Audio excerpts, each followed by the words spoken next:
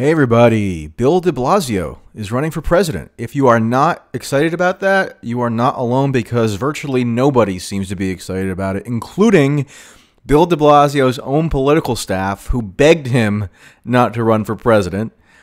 The New York Times did a brutal story recently where they surveyed elected officials in New York City and ordinary residents and asked them what they thought about de Blasio running for president, and every single one of them pretty much was on their knees begging Bill de Blasio not to run for president, yet he's doing it anyway.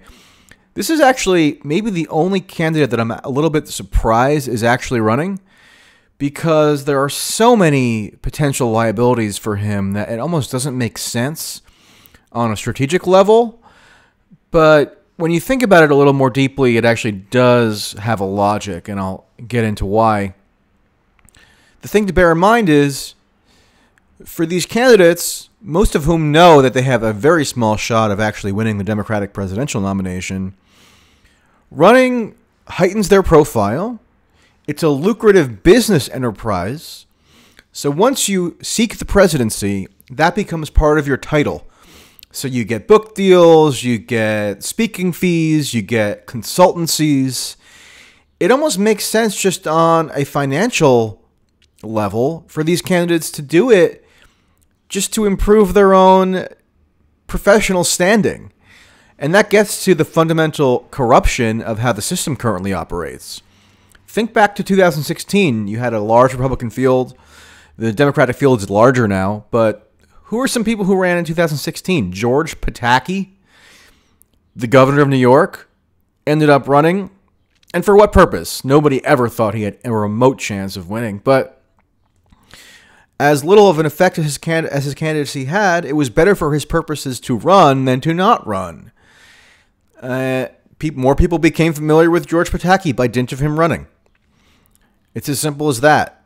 Go back even further. Al Sharpton, people forget, ran for president in 2004 as a Democrat. It later came out that who else but Roger Stone helped facilitate that campaign because he thought it would discredit the Democrats, which it kind of did. But what happened to Al Sharpton after he ran in 2004? Became a much more influential figure in the party. He now has all kinds of prominent media roles, including on MSNBC. The candidates now are constantly going to kiss his ring and try to get his tacit endorsement. So it made perfect sense for Al Sharpton to run, and now we're even in a more hyper-turbocharged era where there's much more opportunities for media visibility. So if you're Bill de Blasio, why the hell not run? Mayor Pete surged to, near the top of the polls, and this guy is the mayor of South Bend, Indiana, which has a population of around 100,000 people. New York City, as you might know, is a little bit bigger. It's around 83 times bigger, actually, in terms of population. So I could see Bill de Blasio looking out at Mayor Pete being touted across the media as this, rising star and saying, what the heck? I'm actually the mayor of the biggest city in the country and arguably the most influential and powerful city in the world. So I might as well run. I mean, the governor of Montana just announced his campaign this past week, Steve Bullock, and I don't know how many orders of magnitude bigger in population size New York City is than Montana, but it's quite a few. And, it made sense for Steve Bullock to run as well. I mean, look at his rationale. He got reelected in 2016 when Trump won Montana by a large margin. That's somewhat of a notable electoral accomplishment. There aren't that many Democrats running from red states in the race so far. So for Bullock's purposes, it made perfect sense as well. The point is, the incentive structure around why these candidates choose to run for president is so warped. And it also goes into the idiocy of how prolonged and protracted these campaign cycles are. They start 2 years before the election, arguably even longer if you incorporate, the behind-the-scenes machinations that these candidates do. So the opportunity for grift is ripe, and you can't blame them in a way for taking advantage of it. But with Bill de Blasio in particular, people forget, or maybe they never even knew, that he was under a major ethical cloud for a long time and still kind of is. But it was most acute when he was under federal criminal investigation for over a year, having to do with potential allegations of corruption around his fundraising practices. And it was so severe that the U.S. Attorney for the Southern District of New York came out in March of 2017 and actually put out a statement outlining Bill de Blasio's conduct, and no charges were brought. But it's an unusual step for a prosecutor to come out and actually describe the conduct of a political official or anybody, even while he does not bring charges against that individual. Now, this practice seems to have gotten somewhat more common recently, at least in the high-profile cases. James Comey infamously did it with Hillary Clinton in July of 2016 when he declined to bring charges against her relating to the email server case, but nonetheless went on a long speech about her conduct, which he denounced. Robert Mueller just put out a 448-page report detailing Donald Trump's conduct, despite not bringing charges against Trump or recommending charges. So seems to be getting a little more common. Maybe it's confined just to the especially notable cases involving political figures, but it's kind of a civil liberties concern, because if prosecutors don't charge you on something, but they nonetheless come out in public and basically malign your integrity, you have no opportunity to rebut them as you would in the setting of a courtroom when you're trying to establish your innocence, or at least your lack of guilt. So who knows? But for the U.S. Attorney to come out and have done that in March of 2017 with respect to Bill de Blasio was especially significant. And people probably never heard, lots of people in New York City or even out of New York City probably never even heard about all that, because that was such a frenzied period with the national news. There were constant leaks about Trump and Russia and Jeff Sessions and Mike Flynn and all this kind of stuff. So it probably got largely drowned out. But actually on that same date, the prosecutors in New York coordinated with state prosecutors, and they both put out statements outlining Bill de Blasio's conduct, because Bill de Blasio was at the same time under state criminal investigation. So he had a lot going on at that time criminally. And the letter put out, this was on March 16th, 2017. The letter put out by the U.S. Attorney at the time, June Kim, who had just taken over for Preet Bharara, who was fired by Trump. That letter is relatively short, but if you can go and look at the long letter put out by Vance, who was the district attorney for Manhattan, outlining his rationale for not bringing charges against de Blasio, and it's a lot more expansive. I mean, that's a nightmare. If you're a private citizen, and the prosecutors who have been investigating you for months or years decides not to bring charges, which is, at least that's something that you achieve. You're not being charged. But nonetheless, the prosecutor decides to put out a 10-page letter basically denouncing you. I mean, that's crazy. And that's a huge ethical cloud over your head. And for Bill de Blasio to nonetheless now be running for president, which is obviously going to bring a whole new level of scrutiny to all this, it's just a major, it's almost unprecedented, maybe not unprecedented, but like historic levels of hubris on his part. The prosecutor in Manhattan's, again, Cyrus Vance Jr., put out a 10-page statement accusing de Blasio of violating the spirit of the law by circumventing campaign finance regulations, because the state prosecutors were investigating de Blasio's effort in 2014 to raise funds for the Democrats in that year's state election so that they could take the state Senate. And in order to do this, he, blew past all kinds of campaign finance statutes to the point where he was under this very intensive legal scrutiny.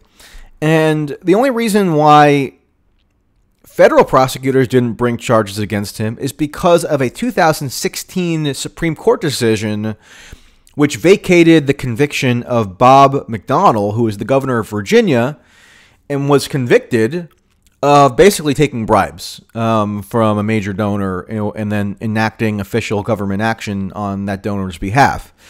That went all the way up to the Supreme Court, and the Supreme Court threw it out unanimously. So you can't attribute that solely to the right wing of the court or the left. It was a unanimous decision by the Supreme Court, but that narrowed the scope of what was deemed legally to be corrupt action on the part of a government official. And that really seems to be the only reason why Bill de Blasio got off. So he really caught a break there, and which makes it all the more insane that he's now running. I mean, so much stuff is now going to come out that either hadn't come out at all or had been buried by the news cycle about de Blasio's various activities that raise serious ethical questions. He used a private email for city business. Shout out to Hillary Clinton on that, although Bill de Blasio didn't seem to set up a private server. But still, one of the donors that he was doing favors for ended up getting convicted of separate corruption charges. This was a donor who had a multi-million-dollar lease dispute with New York City, and de Blasio was trying to help the person out. A lot of donors were granted immunity as a part of that federal corruption investigation. They might come out and talk more about what went on. So it's just wild that he's doing it. I'm legitimately surprised that he ended up doing it. I thought it was just a trial balloon, a little exposure or whatever. But no, he's in it. One thing that's going to be hilarious is the New York City media is just going to brutalize this guy every day. Both tabloids, the New York Times, the TV media, the online media, they're just going to go wild denouncing Bill de Blasio at every possible opportunity, because nothing is an easier cheap shot to take than the mayor being out of the city constantly to, run around Iowa in the cornfields trying to get the votes of, residents of Sioux City or, Des Moines or whatever. So elected officials are going to go after him in New York City. It's just going to be a shit show. Andrew Cuomo is going to have a field day. I mean, they already have a long-standing feud. So he's going to have pot shots and jabs all the time. I mean, it's going to be entertaining. But it really is ironic, because the media discussion for months had been speculating that the major New York figures who would run for president were going to be Mike Bloomberg, who decided not to run, probably smartly, because that would have been a disaster, or Andrew Cuomo, who may have ran if Biden hadn't been running. But now he supports Biden. He's going to be attending a big fundraiser with a hedge fund manager for Biden next month in New York City. But the guy who ends up running is Bill de Blasio, who nobody even really considered, because it seemed too comical that he would actually run. But he's running. One thing that is going to be yet another controversy is the extent to which the NYPD is used to shuffle de Blasio around on his campaign stops, because the taxpayers of New York City are essentially going to be subsidizing security. And I remember covering Chris Christie in 2016, and he would have this elite unit of the New Jersey State Police chauffeuring him around New Hampshire at taxpayer expense. And, obviously, if you're the governor or the mayor, that's within your authority to use it that way, but it's going to become a little bit of a political controversy, I would think, although Christie largely got away with it, despite my best efforts. And one hilarious thing I saw was on the New York Times, article just on the announcement today. One of the top comments was bring back Mike Bloomberg, exclamation point. So if people are actually pining for Mike Bloomberg to come back, you know you're in a rough spot. But what's the ultimate point of all this? De Blasio likely knows that he has very minuscule chance of actually winning the nomination. His approval ratings in New York City, which is overwhelmingly Democrat, are in the tank. So why is he doing it? Well, I mean, maybe he does have just this ego trip where he does think he has a legitimate chance of running. He has in New York City had some notable accomplishments, universal pre-K, crime is very low in New York City still.